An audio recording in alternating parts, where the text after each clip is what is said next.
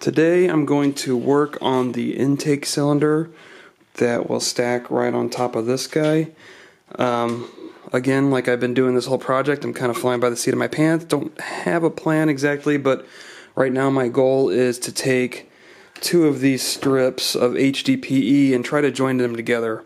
And this was one of my original ideas. I just had a hard time wrangling that giant cone shape, but I think it'll be a little bit easier because I'm working with straight strips here. So what I've done is I've taken one of my panel clamps, and I couldn't use the bolt that was welded to the clamp because there's a shoulder on the bolt, and it interferes with the bolt being cranked down. So I just took a clamp, clamped it down on this end, and then I cranked it down on this end, and I'm exerting the maximum amount of pressure I can get out of this clamp onto basically just a small half-inch overlap section here. I'm only going to be working on this edge right here. I'm going to use a heat gun, blowtorch, whatever method necessary to try to fuse these two layers together and make it one piece that doesn't have a sharp edge here for dust to get caught on. So we're going to give that a shot right now.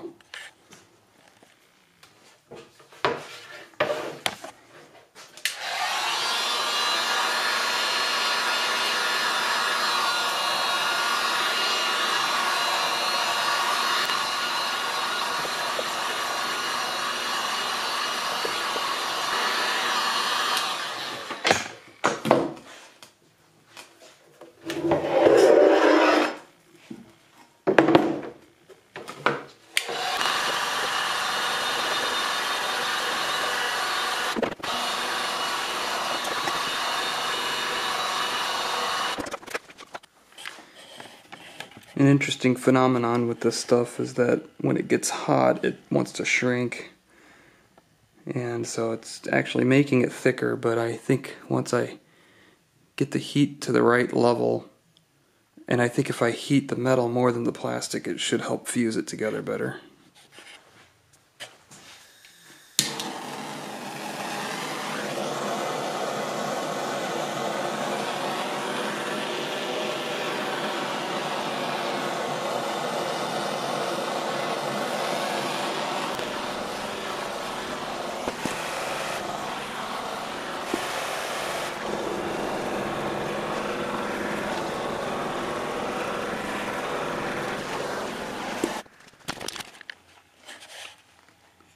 You can see that end has become translucent.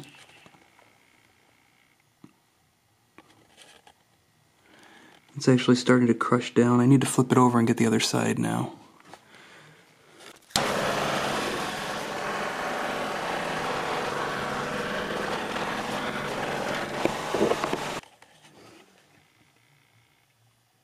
See, that's clamped there. So hopefully that is good enough, and I'll let it cool off slowly, and then I'll bring you guys back in and show you if it worked or not.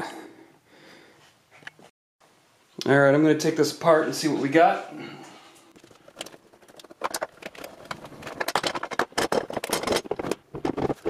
It's pretty good. As far as I can tell, it has formed the seal all the way across. I don't know if you can see that. Check my monitor here. Yeah, you can.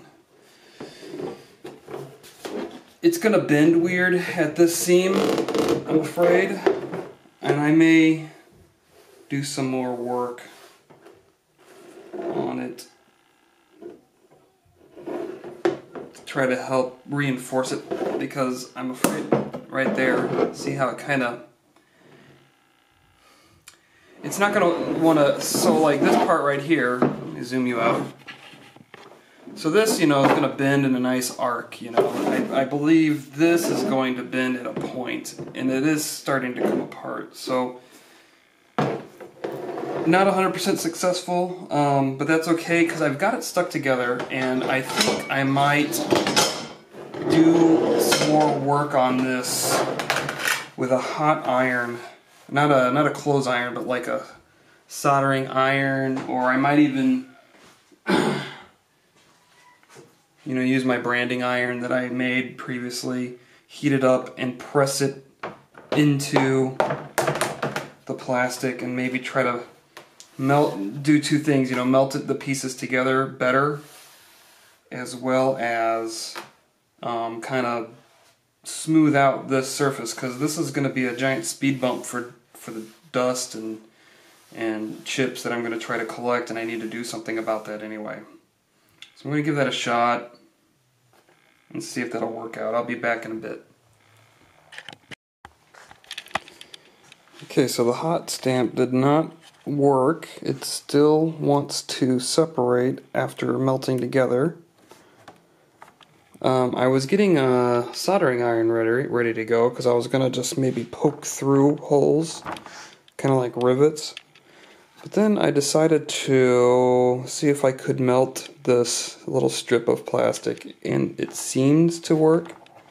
So I'm going to try to basically weld this seam with melted plastic. I'm going to go grab a respirator though, because I don't know what I'm breathing when I burn that stuff. But I'll bring you guys in and show you what I'm planning on doing.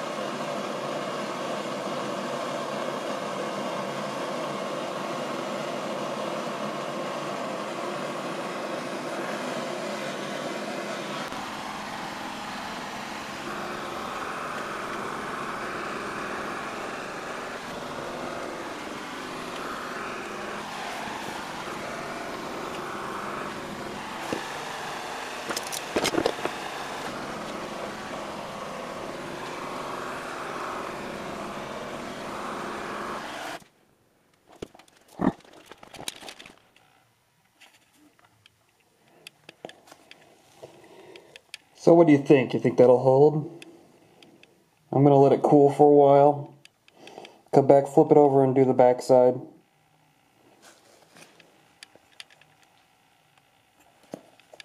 Sure ain't pretty, that's for sure.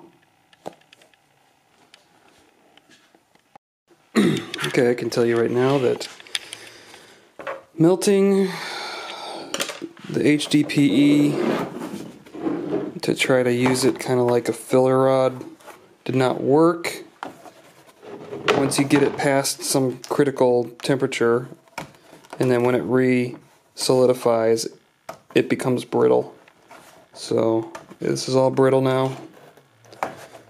But I think I might have stumbled upon a good method here, and I'm going to show you here what I've done. It was what I was leaning towards doing before I got the idea to melt the material. And I'm basically, instead of the TIG weld concept where I'm using filler rod to fill in the gap, I'm using more of a spot weld concept here. I'm using a blunt tip on a soldering iron, and I'm poking it through all the way. It requires a little bit of pressure. There, I'm all the way through now. And then pulling it out. It's hard to do with one hand. And then I'm actually using the blunt end of this melted filler rod to kind of squeeze the soft plastic back into the hole, just so I can maintain my vacuum when this is all hooked up. I'll have to refill these guys still, but that should be easy enough. I just reheat them with the soldering tip and use this, because I'm learning, PTFE doesn't stick to anything, and apparently that includes PTFE itself. So So I'm going to finish this, and then I think I'm going to come back and do another row along this edge of the seam, and then flip it over and do another row on the opposite edge of the opposite seam. And I think that would be sturdy enough. I'm going to twist it around and see if it's going to break under any type of minimal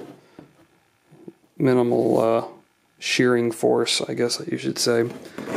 But a little bummed about this not working, but you know, once you get it burning, it's probably losing whatever properties make it what it is, turning it into something else.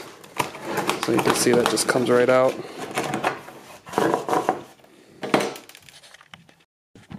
Well, that definitely did the trick.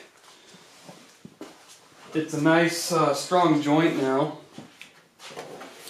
It's going to allow me to make whatever circular form I'm going to need to make for the Cyclone inlet. I am going to take my time now and reinforce this joint with another row of stitches just to make sure it doesn't want to pop loose on me ever. It's going to have flanges on the upper and lower portion, and so that will help keep it together as well, but I just don't want to ever have to do this again, so I'm going to add a second row of stitches just to make it nice and strong. Okay, I'm all done, and all I'm doing now is I'm using a chisel to smooth out what will be the inner surface. I want to try to, you know, you want the least amount of turbulence as possible inside your Cyclone, and so all of these ridges and bumps will create that turbulence, and so I'm going to slowly shave down all of this and try to make it as smooth as possible. Working on PTFE, it's really slippery stuff, and I had a nice little close call here on my wrist. It could have been a lot worse than it was, so what I've done, instead of trying to hold it with one hand and chisel with the other like an idiot, I've got it clamped down to the bench now, so it shouldn't move, and I've already done a pretty good job on over here, but I got to get this big thick end shaved down, and it's not going to be perfect, you know, just because of the nature of how this was created, this seam was created, but it should do a pretty good job.